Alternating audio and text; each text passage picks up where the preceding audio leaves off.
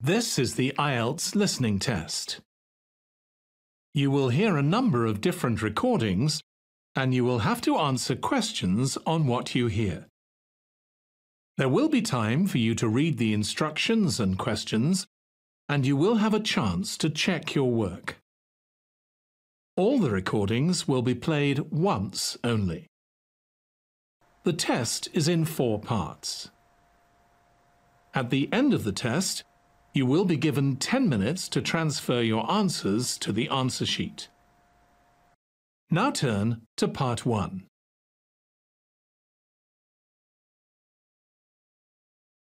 Part 1.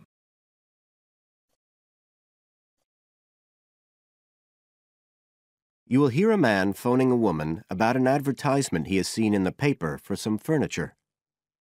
First, you have some time to look at questions 1 to 5.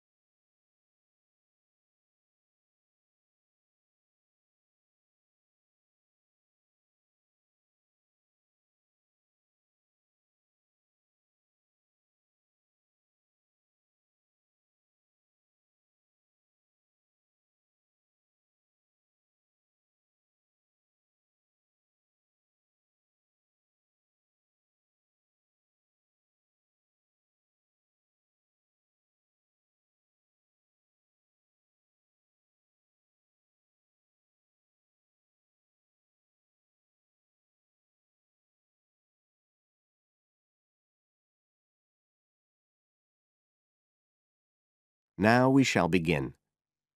You should answer the questions as you listen, because you will not hear the recording a second time. Listen carefully and answer questions 1 to 5.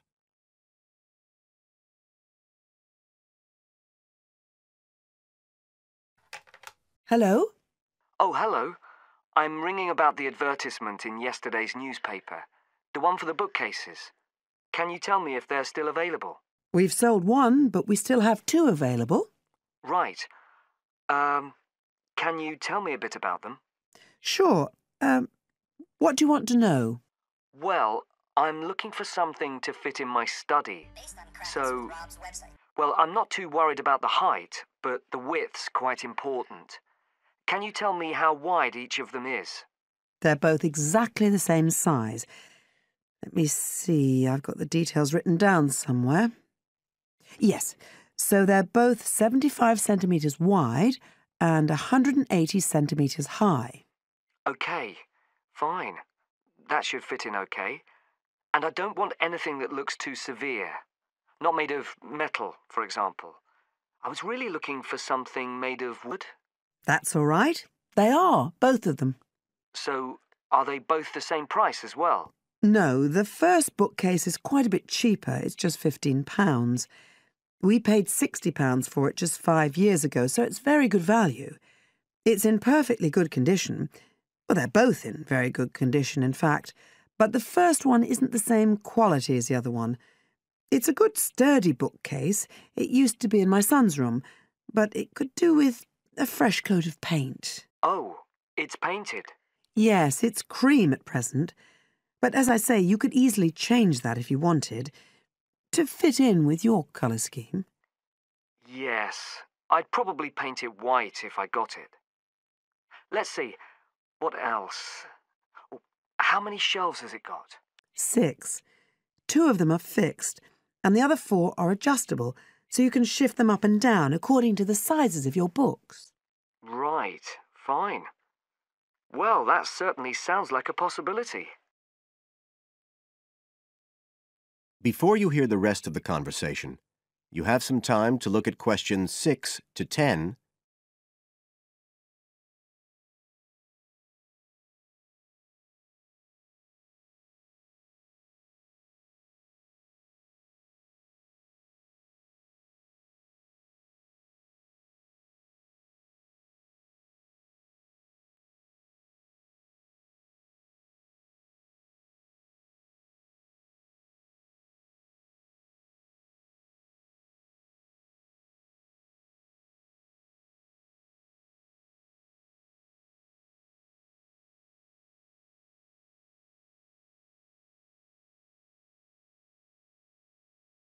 Now listen and answer questions 6 to 10.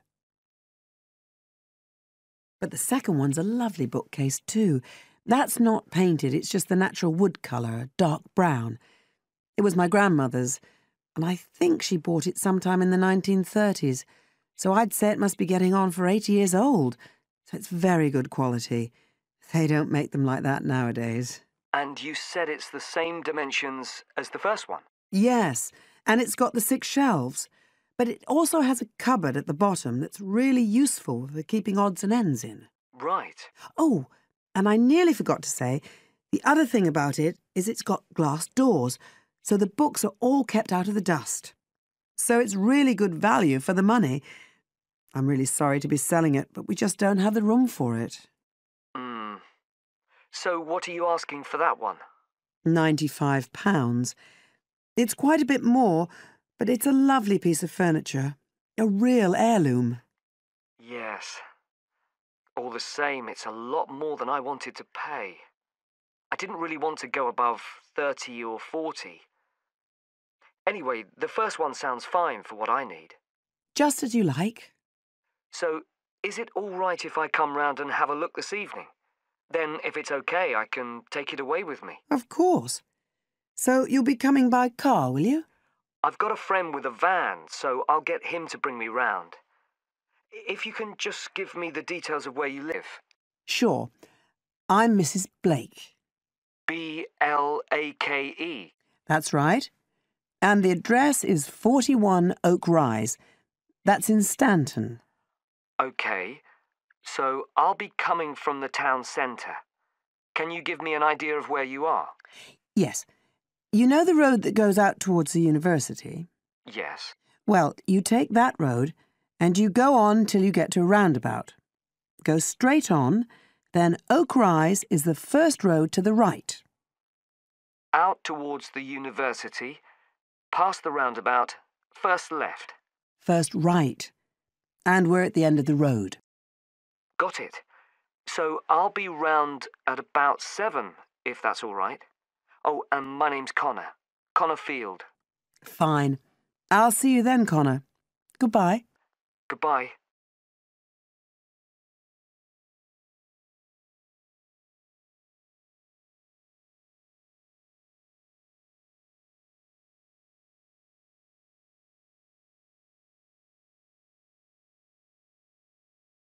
That is the end of part 1.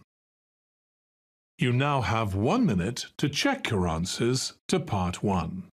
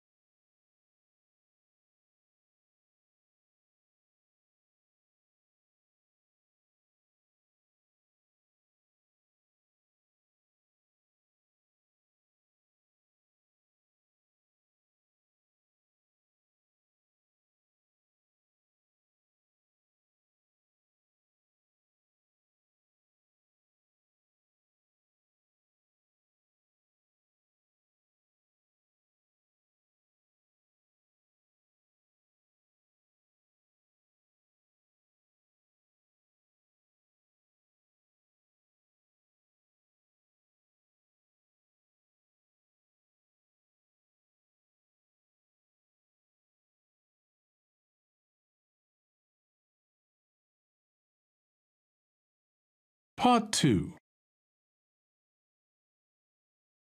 You will hear a presenter on a radio show.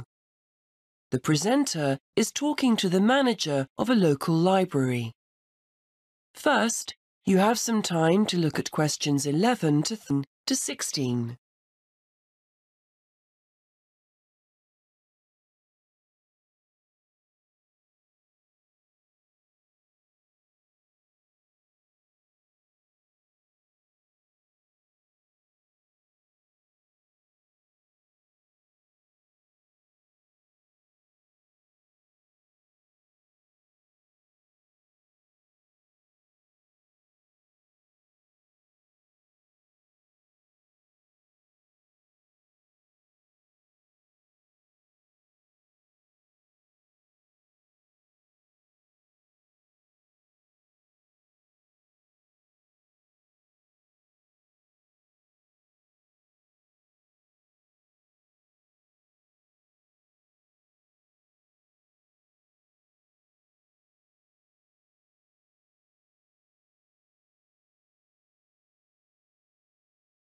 And welcome back to the programme. Today I'm talking with Mary Littlejohn from Mere Green Library.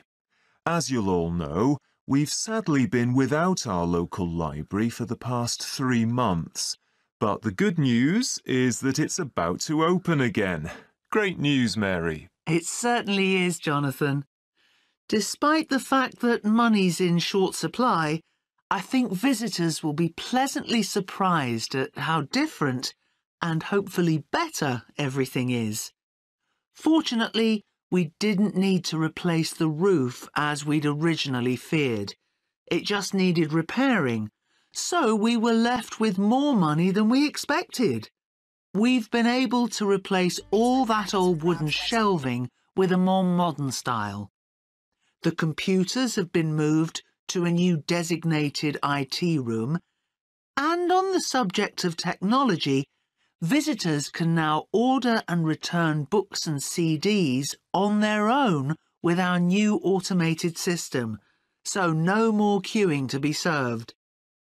Sadly, money ran out before we had the chance to decorate the meeting room, but we're hoping to complete that next year.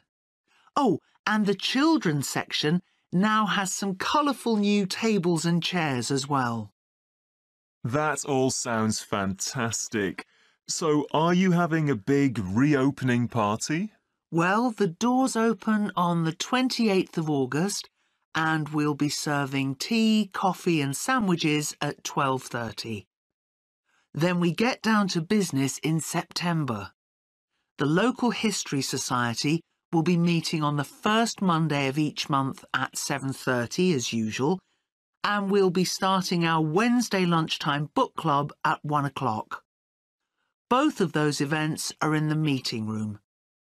The computer club won't be running in September as we still need to complete work in the IT suite, but this will certainly be returning in October.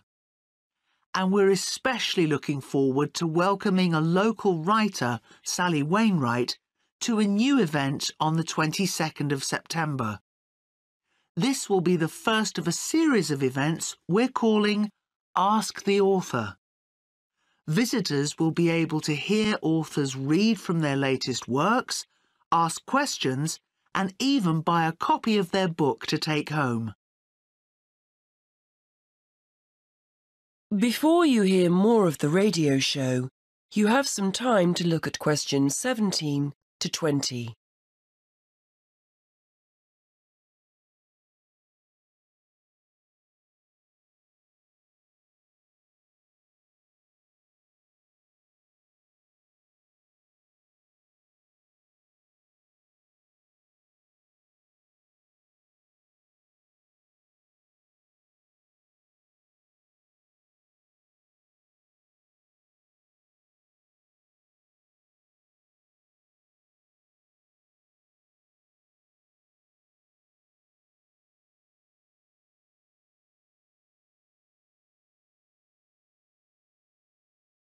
I might pop along to that one myself. Now, I understand you also have a request. Yes, that's right. We're looking for anyone who has a few spare hours each week who would like to offer their services to the library. Our computer classes have become so popular over the past year that we're thinking about starting a second session and we'll need someone to run it. The current teacher will work with you so you won't be left to sort things out on your own. We can promise the person a warm welcome and a class of very motivated people, many of whom are at quite a high level. We're also trying to do our bit to break down the generation gap, and we've been inviting some of our older citizens in to talk to school groups about the past. The children range in age from 7 to 11. They're always accompanied by their teacher, by the way, but we haven't opened it up to teenagers yet. So if you'd like to help out, please get in touch. Those who've been making use of the mobile library. Yes, because the library has been closed, we've been running a mobile library service and going out to people in the community. Well, Feedback has been so positive about this, particularly amongst our elderly users, that we've decided to keep it going. Users can reserve books if the bus doesn't have anything that they feel like borrowing. There's a computer on board with access to the library database, so the librarian will be able to reserve one for you. Unfortunately, we don't stock newspapers or magazines on the bus, as these tend to be for reference purposes only and can't be taken away. We're also pleased to be working with the local council, who've agreed to send someone from the community office on the bus. They'll be able to help you with any local issues you may have. Well, many thanks, Mary. I'm sure our listeners will be delighted to hear the service is fully up and running again.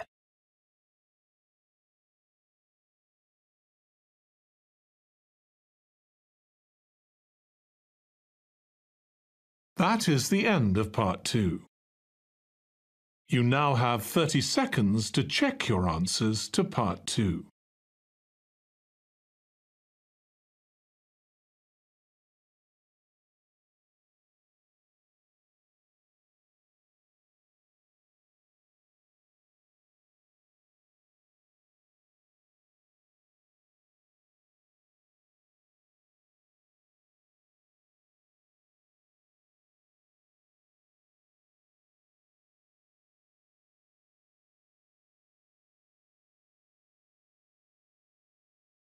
Part 3.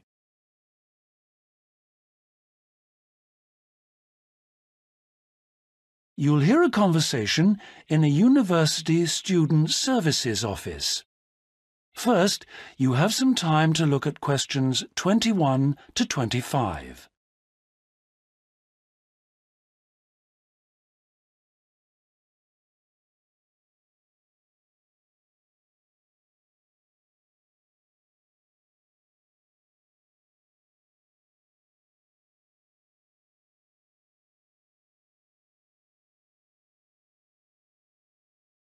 Now listen carefully and answer questions 21 to 25.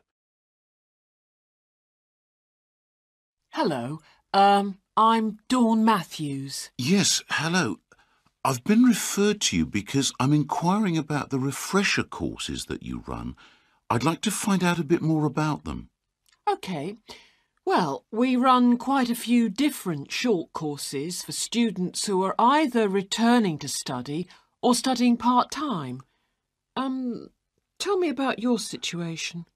Well, I think that I really need some help in preparing for the coming semester, especially to build up my confidence a bit and help me study effectively because, you see, I've been out in the workforce for nearly 12 years now, so it really is a long time since I was last a student.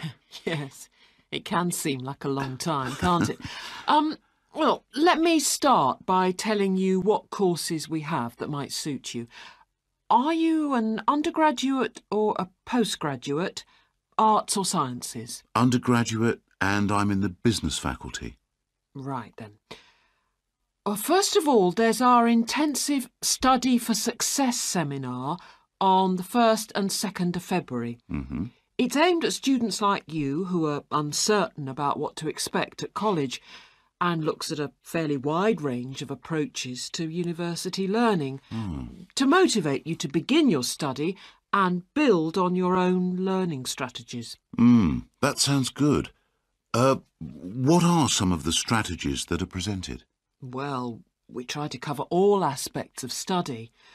Some of the strategies in writing, for example, would be improving your planning for writing, organising your thinking, and building some techniques to help you write more clearly. With reading, there'll be sessions aimed at getting into the habit of analysing material as you read it, and tips to help you record and remember what you've read. It really is very important to begin reading confidently right from the beginning. There's also advice on how to get the most from your lectures and practice in giving confident presentations, as well as how to prepare for exams. What about the motivational side of things? Well, there's a range of motivational exercises that we do to help the students feel positive and enthusiastic about their study. The process of learning and exploring a subject can lead to a whole new way of looking at the world, and the study skills and techniques that you build up can be applied in all sorts of different ways. Before you hear the rest of the conversation, you have some time to look at questions 26 to 30.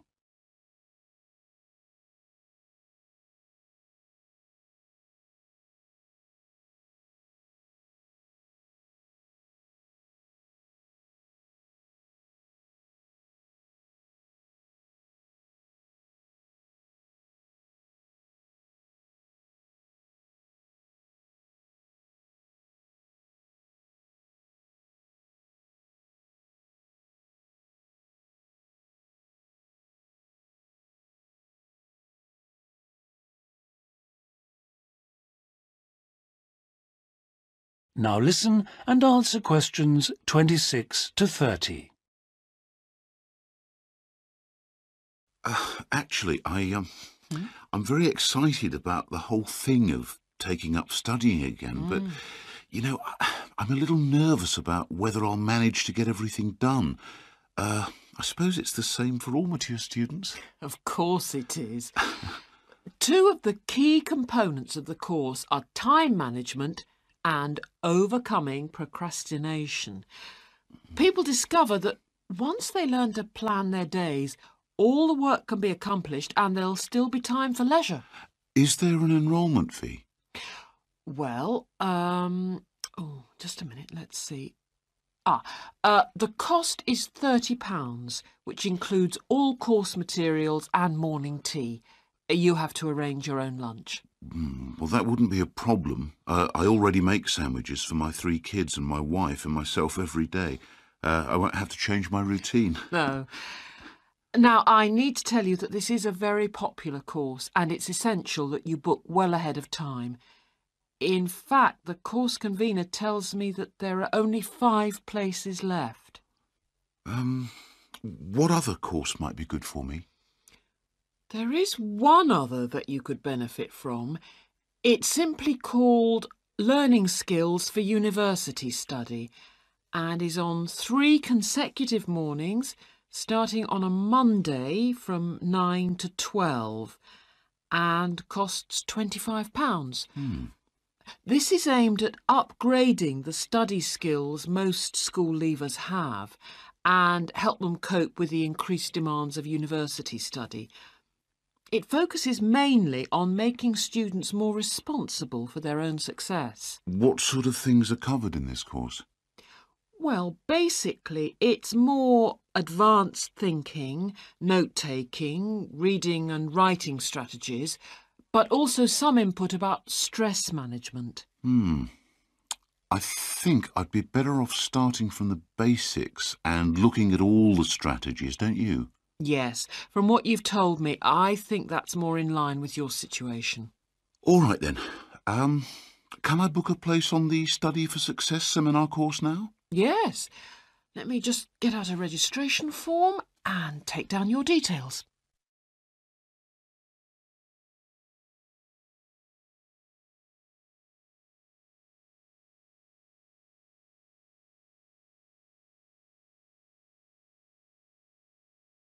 That is the end of part 3.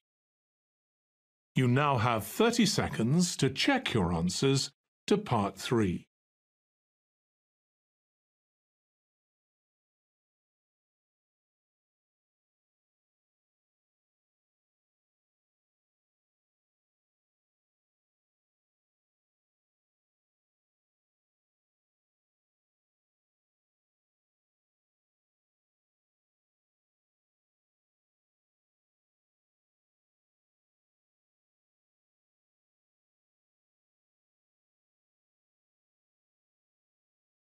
Part 4.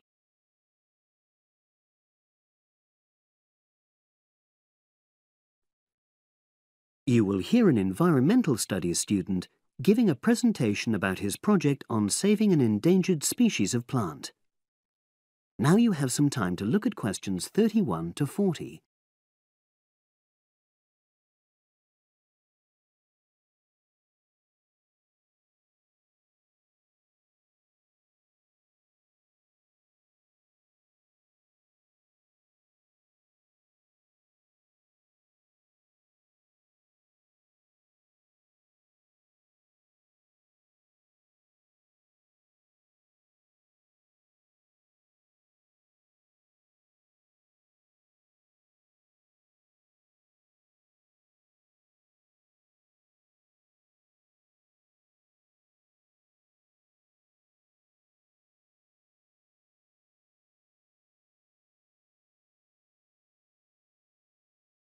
Now listen and answer questions 31 to 40.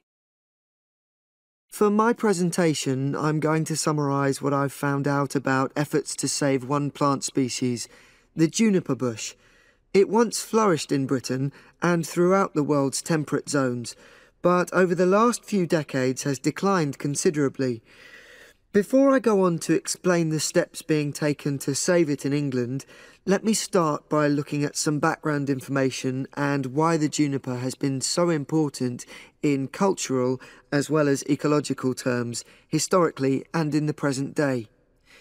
Firstly, I want to emphasise the fact that juniper is a very ancient plant. It has been discovered that it was actually amongst the first species of plants to establish itself in Britain in the period following the most recent Ice Age. And, as I say, it has a much valued place in British culture. It was used widely as a fuel during the Middle Ages because when burnt, the smoke given off is all but invisible, and so any illicit activities involving fire could go on without being detected. For example, cooking game hunted illegally. It also has valuable medicinal properties. Particularly during large epidemics, oils were extracted from the juniper wood and sprayed in the air to try to prevent the spread of infection in hospital wards. And these days, perhaps its most well-known use is in cuisine, cooking, where its berries are a much valued ingredient, used to flavour a variety of meat dishes and also drinks. Turning now to ecological issues, juniper bushes play an important role in supporting other living things. If juniper bushes are wiped out, this would radically affect many different insect and also fungus species. We simply cannot afford to let this species die out.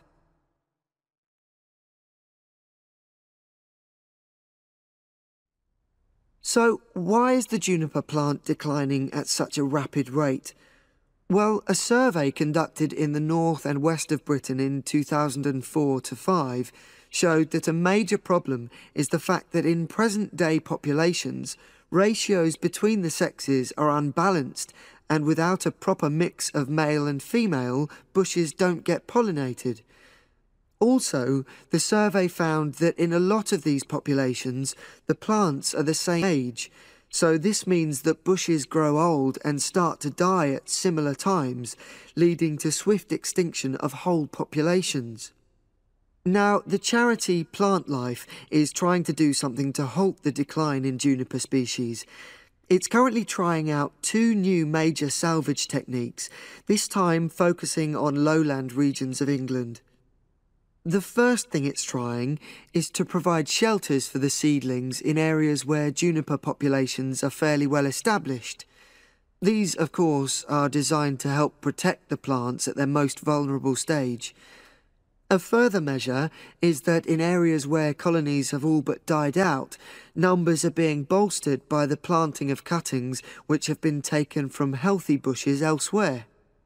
Now, I hope I've given a clear picture of the problems facing this culturally and ecologically valuable plant, and of the measures being taken by Plant Life to tackle them. If anyone has any questions, I'd be happy.